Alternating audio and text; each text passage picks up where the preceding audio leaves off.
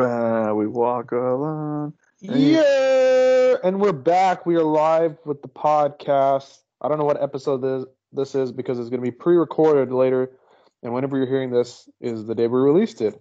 So we got Luke, we got Steve. We're talking Elimination Chamber 2011, the pre-WrestleMania 27 trip. You got half your wish here. You wanted all 4 members, but you got exactly half that. So there you go. How is there 4 members? There was only 3 of us. Oh no, I don't mean the trip. I mean the OG clique. Oh, we're almost there. We're just picking up pieces week by week, and then all of a sudden, one week, bam. Oh, you'll see. We'll shock drop that episode and be like, well, the clique's here.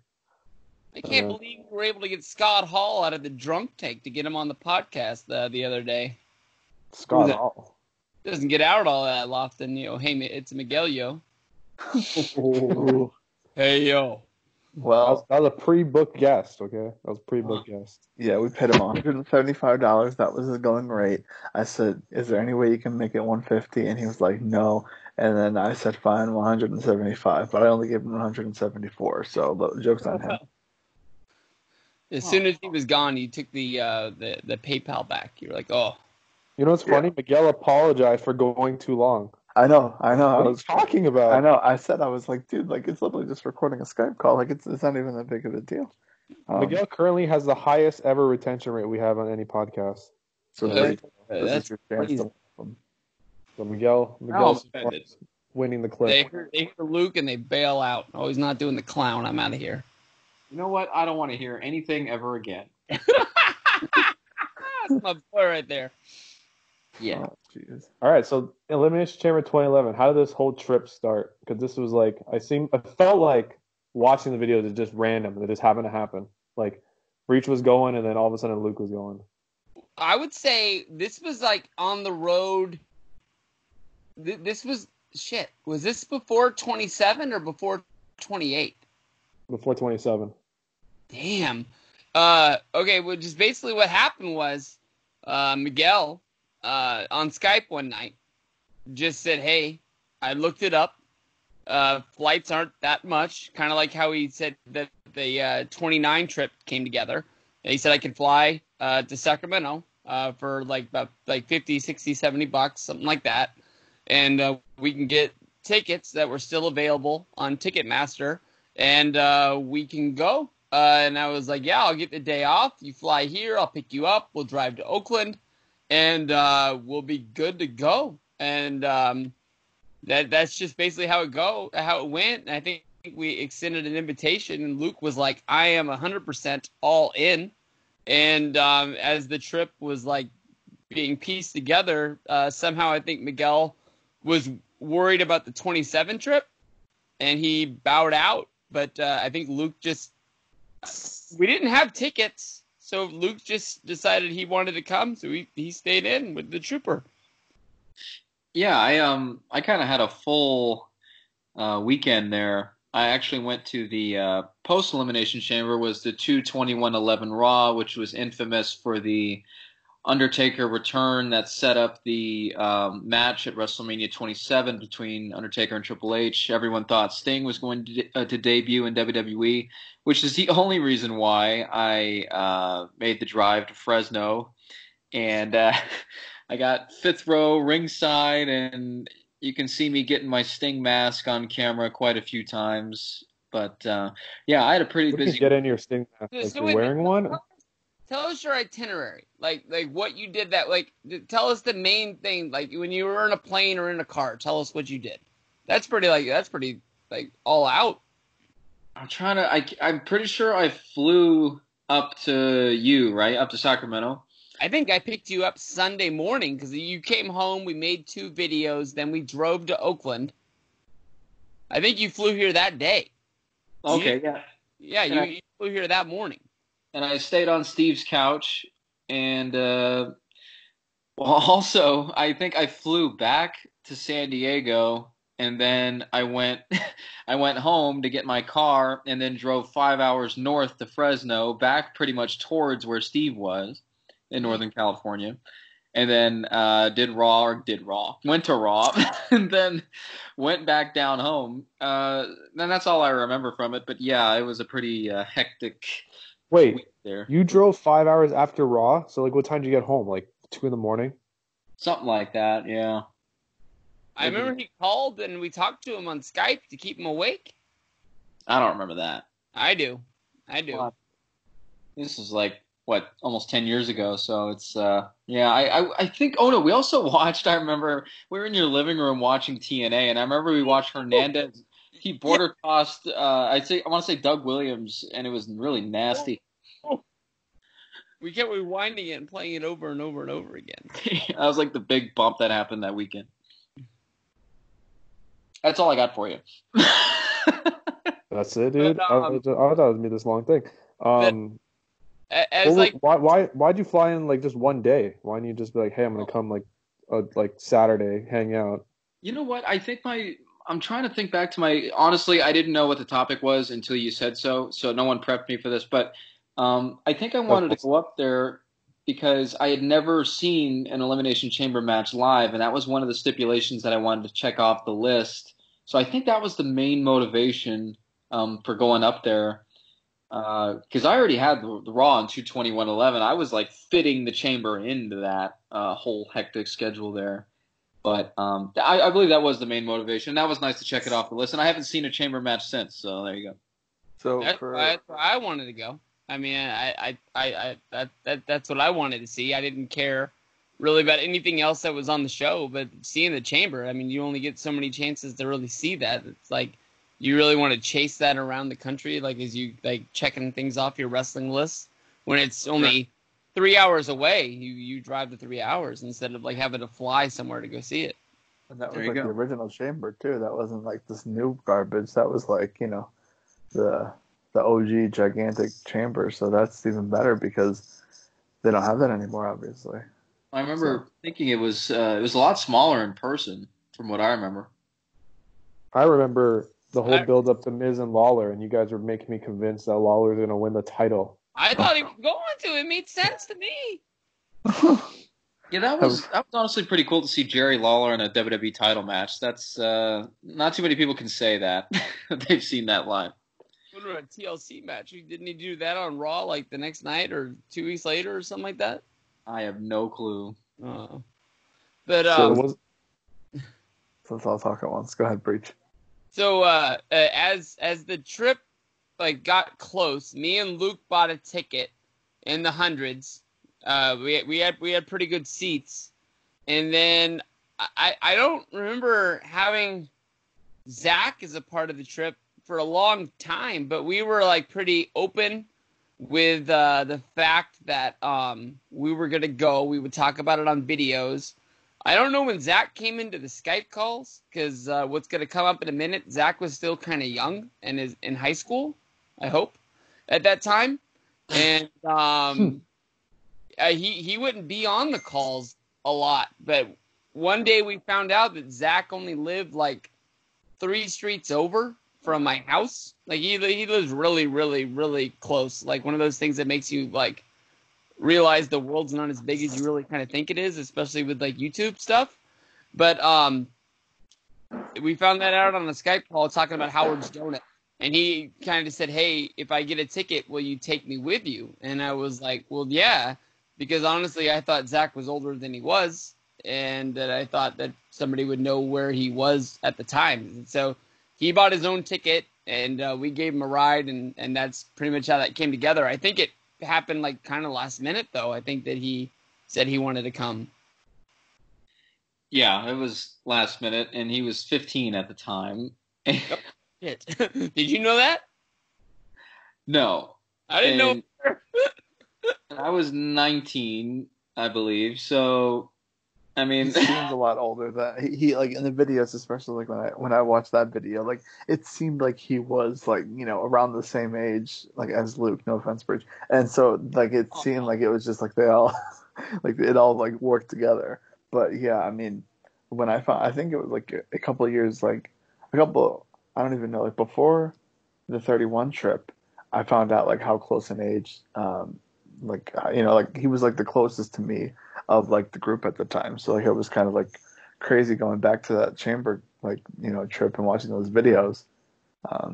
Like it's just one of those crazy like crazy things. Like hey, like there's a lot younger people that are watching the videos, and there's probably the same thing going on now with people where it's like So new people joining. the funny story was Breach getting sick. That didn't even happen. All I remember is like I remember you guys joking about it in the video, and then I remember I think you talked about it like later on. You're like, oh, I threw up in the parking lot.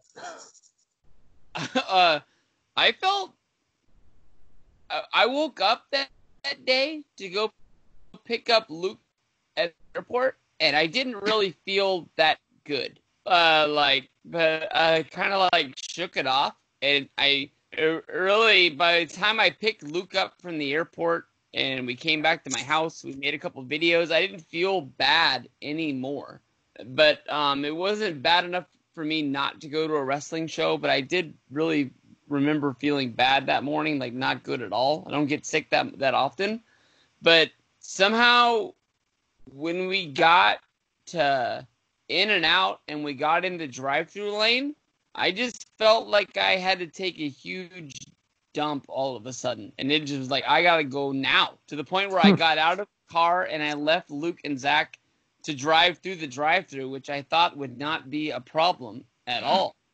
And so I went to the bathroom, and it was just one of those moments when I just couldn't go. So I was like, fuck, dude, I don't know what the hell's going on with me.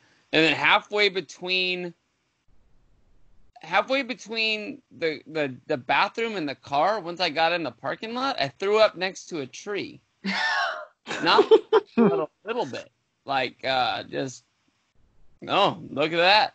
And I thought that was it, and I was done. And then by the time I got back to the car, Luke was struggling to drive the car in the drive-thru, and people were wondering why the hell he was not moving and the line was moving. I got back in the car, started making fun of Luke. I forgot about it. But because I wasn't feeling that great, I wanted to eat, but I didn't want that much, so I got a grilled cheese sandwich, which I don't think many people know that In-N-Out has. It's on like the secret menu. And I got a milkshake, which I think the milkshake did me in to the point where, like, once we started driving and we got closer to the stadium, but we were in like the traffic line, I threw up the milkshake. Oh, okay. I think I threw up the milkshake out of the car. I don't think I threw up in the car or in the cup or anything like that. No, I think you opened the door and you leaned half of your body out and spewed all over the pavement. But before that, I had trouble moving your car because you put on the emergency brake, and I had no idea you had done that because normal people don't do that. And does that? No, I'm not done. And so you put on the emergency brake and you went inside, and I'm like pressing the gas. I'm like, fucking thing is stuck. And then I looked down and realized it was engaged. And not to mention, I think I'd gotten my driver's license 5 months prior to this, so maybe that had something to do with it too. But I didn't know that. Jeez. It all comes out now. That's crazy. Was that like the first time that like you got okay? So obviously. Luke, you had 26, WrestleMania 26, hanging out with Miguel. But like, was that the first time you went to someone else's like house from YouTube? Like, you know what I mean? Actually, it was, and yeah, like I said, I slept on Steve's couch, and yeah, that definitely was kind of the first trip to somebody's house. You know, now that I've never thought of it that way until you said it. Yeah, because I'm just, I just figured like Breach, was that your first time meeting up with like someone from YouTube, or was there some like another like a time before? Well, didn't they hang out at SummerSlam? Did that happen? I don't know. Yeah, SummerSlam 2010. Oh, okay. So then that would have been the first time. Okay. But no one stayed at anyone's house there. No, but yeah, okay. So SummerSlam 2010 was the first time that like, okay, that makes sense. I feel like that vlog, like at the time, because I didn't watch, like I followed you guys, like I followed Breach pretty much from the start, I guess. So it was kind of fun seeing you guys like when worlds collide. I was like, damn, like I wish, at the time I was like, I wish I had friends that I could do like that with, you know? And especially because that was such like a random event. Like it wasn't WrestleMania. Like it wasn't like a big like to do. It was SummerSlam? just a random like chamber event. Oh, the Chamber one. I thought Yeah, the yeah. SummerSlam one. The SummerSlam was a funner trip, but because we didn't really know. Well, I can at least say I didn't know what the hell I was doing to make a video. And like what Ravi said in his interview the other day with you guys, he was talking about how like Justin coming on the trip like changed the game by him like taking all the pictures, and that's what you remember. Like that SummerSlam trip, we made a picture where we took all of our pictures posing with the Mattel like figure thing, and we made the fuck what's we used Freebird. to call each other or something back. The Freebird, yeah, we made the Freebird 3-pack. And like besides that, I have a picture I took of Luke and Miguel walking down like the strip. Yeah. That's like the only pictures we have at all from that whole That's crazy. Nutso. Because now you can't go like a minute without someone taking a picture on a trip. You gotta take a little self ski, you know? Yeah. Get that down. Hey, we're That's moving really, locations. New picture. That's a forgotten piece of, I guess, click history, because without Ravi, there was 3 of us, so then we're like, okay, who's a trio in wrestling? And I thought of the Freebirds, so I'm like, okay, without Ravi, we're the Freebirds, and that's that was like a little thing for a couple of years. We made that Titantron, I remember. That's right. I made a Freebirds Titantron with the Freebirds music video and all that shit. Yeah, which I own. But also, to bring this back around to the Elimination Chamber trip, I remember also, God, I was running on, I think, little to no sleep around that time. And I So pre-Mania trip for you. Right, and that's another thing to take into account, too, is that this was just a couple months before Georgia in 2011. So, God, we had a really busy year. And I think we did SummerSlam in 2011 as well. So it was a very busy year. But I remember... I feel like that was the year when I was like, I need to make some friends and go on these trips because like I'm missing out, you know? Yeah, I had somebody, I mean, just to segue for a second, I remember some guy came up to me in New Orleans a couple years ago and said, like, our videos kind of inadvertently inspired him to want to do that and get friends together and go on trips and stuff. And it's like, Yeah. I had no idea that we were just filming shit and putting it up on YouTube, and it inspired a lot of people to want to go out and do what we did. But Dude, like, honestly, every time, I'd say this kind of started, like, late 2011 into 2012. Like, 2011, my freshman year of high school, when I went to, like, my homecoming football game, like, I brought my camera to make, like, a video just because, like, all my friends were getting together in this one spot, and because I saw you guys doing, making videos on wrestling trips, I was like, man, like this is like such a cool thing. They're having so much fun. I want to do that with my friends, and it turned into us like hitting each other and doing wrestling moves for the entire football game.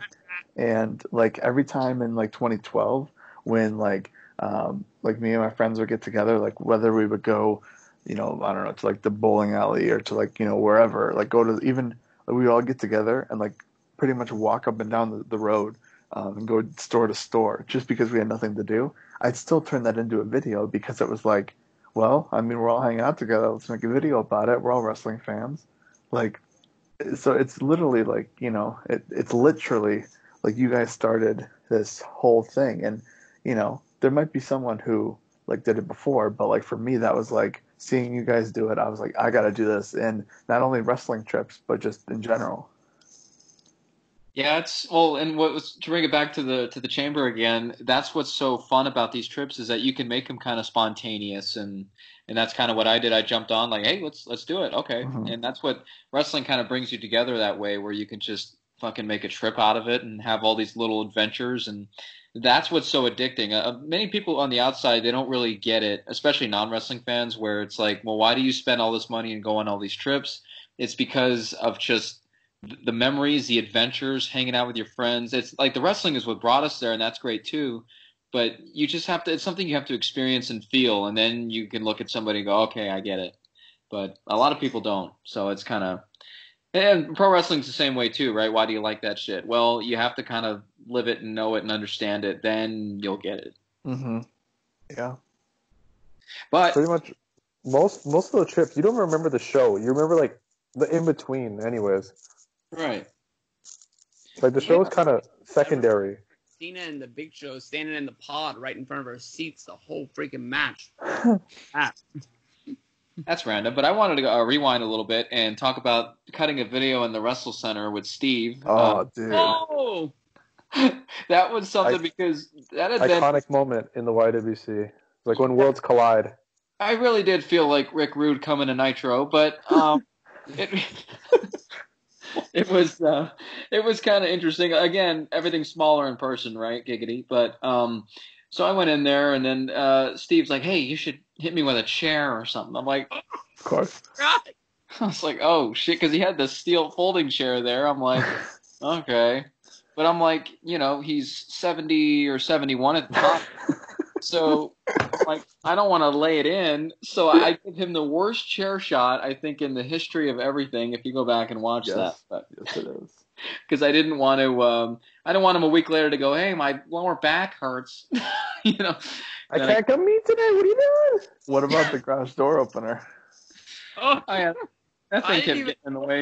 about that. Like days later, Bobby made fun of it. Made fun of the chair shot or the garage door thing. The garage door thing hitting your head the whole video, and then you Yeah. sell it every time. I'm just talking it off my prediction video. Well, I remember I didn't like the first take that we did, and I'm like, "Yeah, let's do another one." You're like, "Nope, one take. That's all we do around here." I'm like, "Okay." True. Still to the day. The video, you want to shoot it again? It's gonna take like an hour to upload the videos, and the show starts in like 3. Well, I'm a perfectionist, so I wanted to do another one, but you said nope. That's it. So, Breach, if I come to Sacramento, am I going to see the same setup in your garage, or has it changed since? I cut that table up and I threw it in the trash. Oh, dude, we could have made that into relics, dude. We could have sold that, like, you know how much money. Like, if you broke that up into little pieces, like you could have sold like that for like $50 a piece. Man, that's history. And it could have been for $50. What? No one's buying that for $50. Well, if you would have never like threw it away, who knows what would have happened? The guy who bought the Undertaker dirt. Yeah, just about the Undertaker. I didn't buy the plaque. Wait, you bought dirt? I would buy the poster before I buy the plaque. I'm not buying that plaque. Unbelievable. He doesn't even want to talk about it because he's so ashamed. But I just remember like the G Wiz box like in the background, and I remember like it was just one of those things where when you realize it was a garage, like Breach, why were you like out in the garage? Like, did you not have like your office at the time? No. I Just walked away. wall up before 20. Come back into the room. Come What back. a pro! Leave in the room during a podcast. Taking a picture of the G Wiz box. Calm down. I am calm. But no, because I didn't get that until they put the wall up. And we made the back of the house into the bedroom. So I guess I'm sleeping, or I guess I'm laying down right now where Luke Cage once laid in my house. Just on my bed instead of the couch.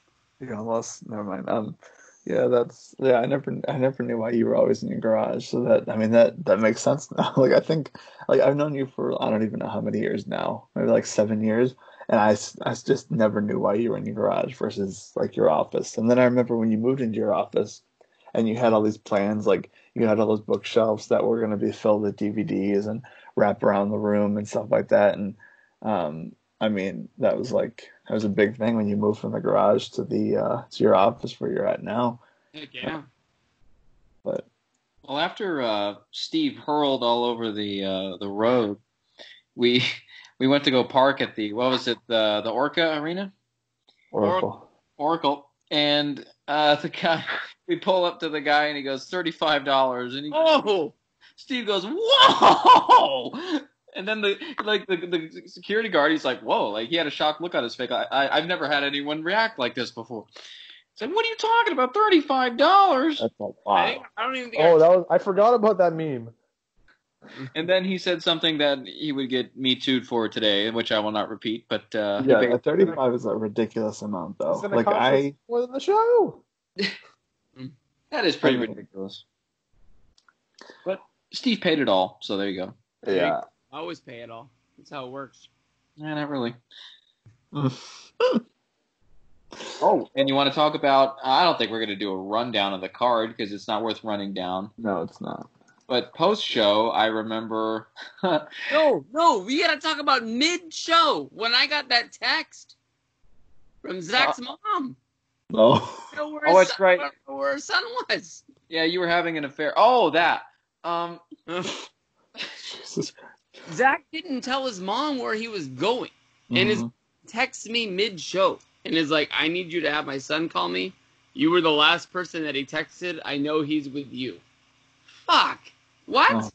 Oh. So I have to get up.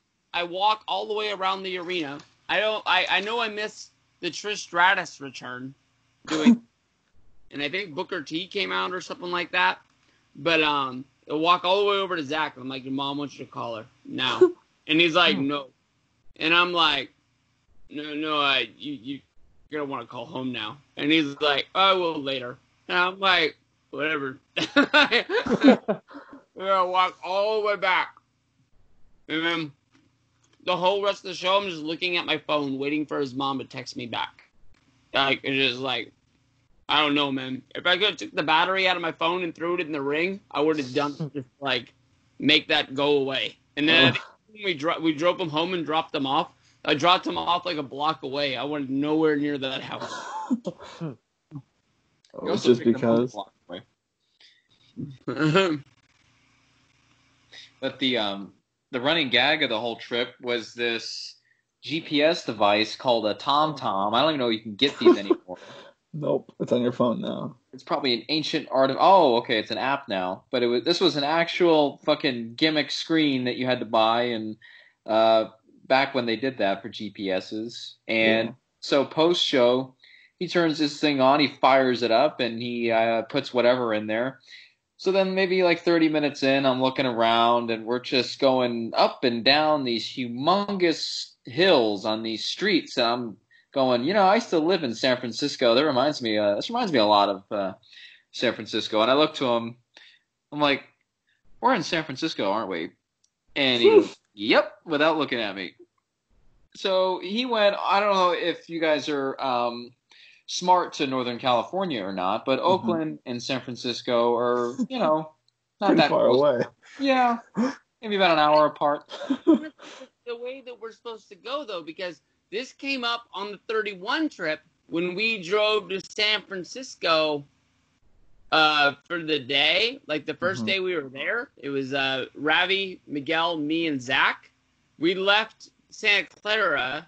We drove to San Francisco, and when we spent the day in San Francisco, on the way back to Santa Clara, it took us by the Oracle Arena because I had to live these jokes again.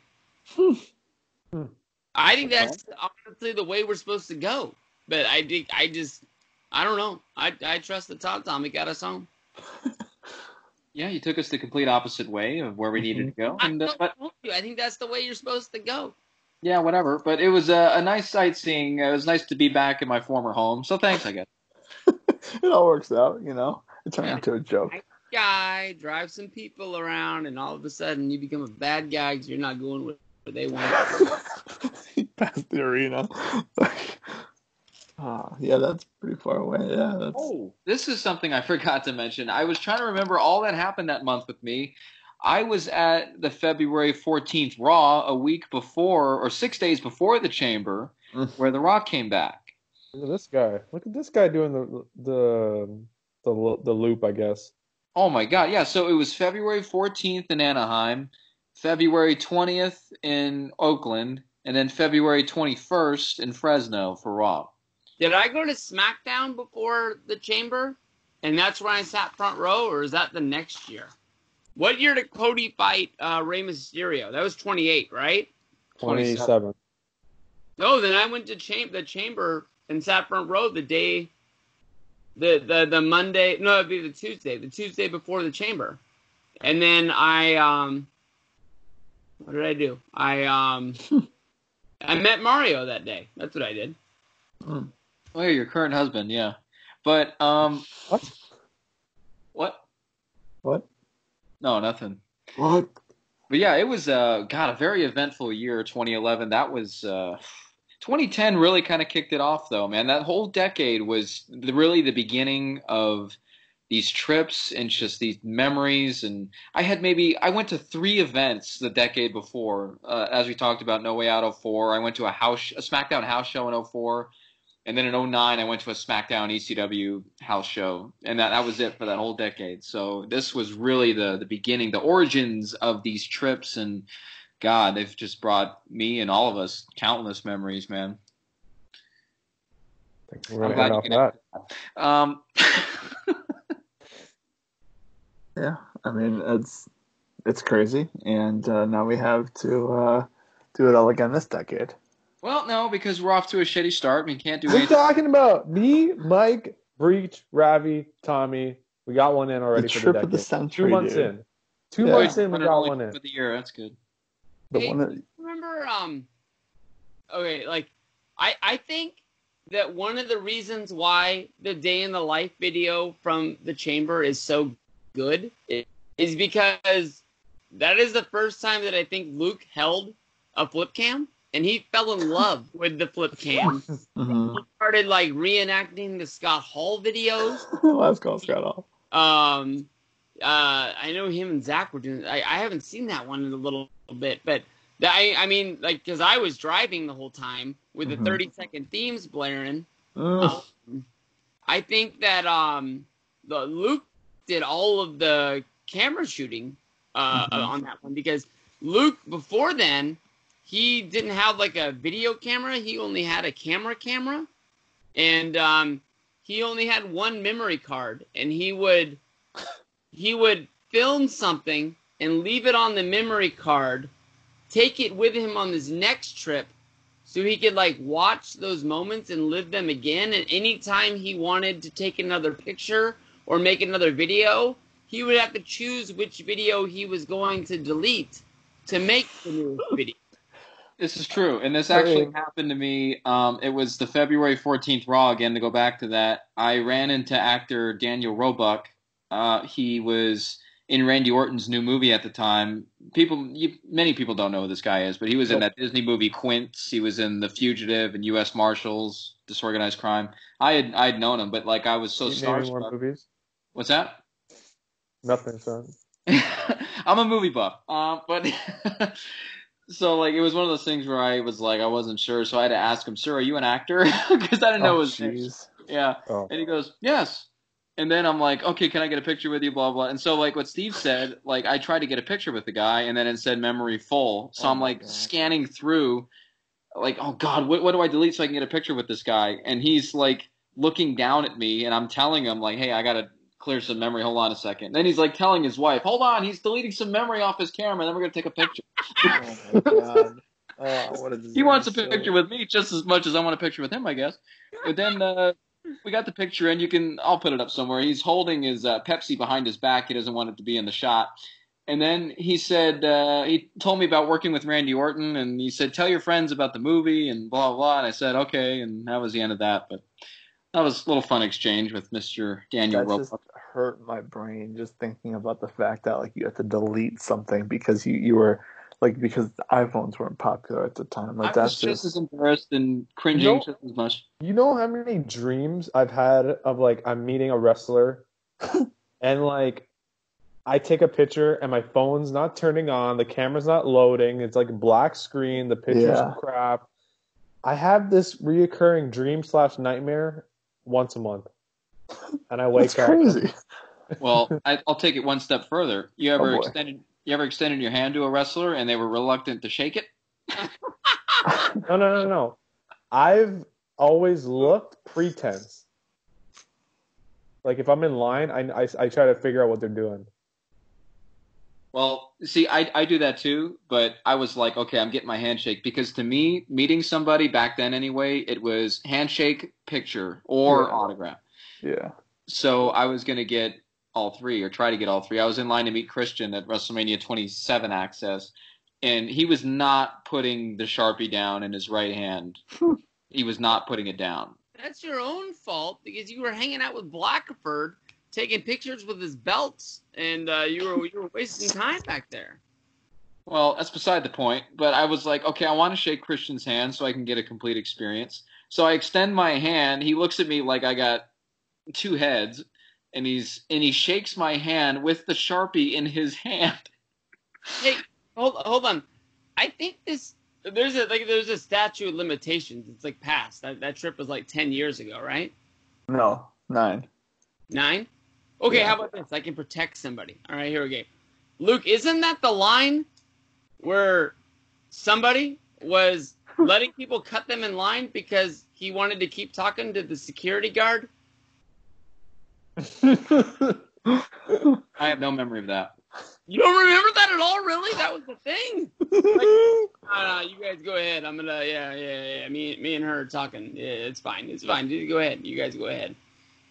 I was surprised. Maybe you weren't in. Maybe because you were with Blackford, you were behind.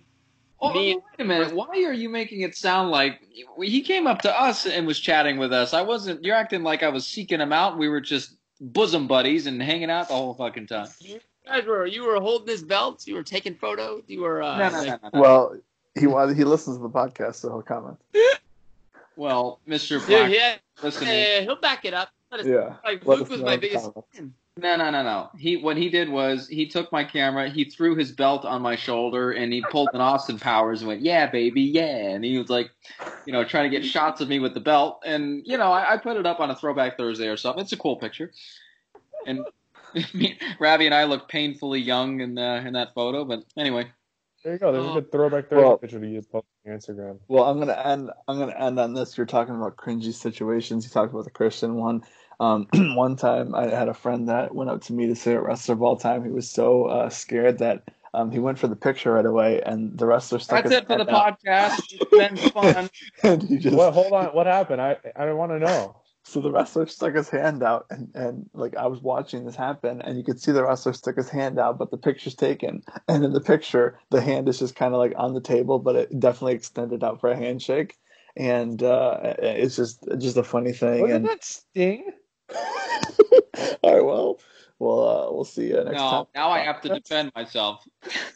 No, you don't. All right, we're out of here. Bye. He brought up the Hogan hug. That's Oh. how you meet a wrestler. You go in and you get the hug. And on that note, you got the hug ski, not the shake ski. We'll talk. I got the hug ski. Then I looked at him and I was like, "We got to shake hands." And then when we were done, he stuck the hand out for another handshake. And I look at him, I shook him off like the Hulkamaniac I am, and I went in for another hug. 2 hugs. 2 hugs, and you can't do that anymore because obvious reasons. All right, well, thank you guys for coming on, and you'll probably be back on soon. So we'll talk to you again after a while.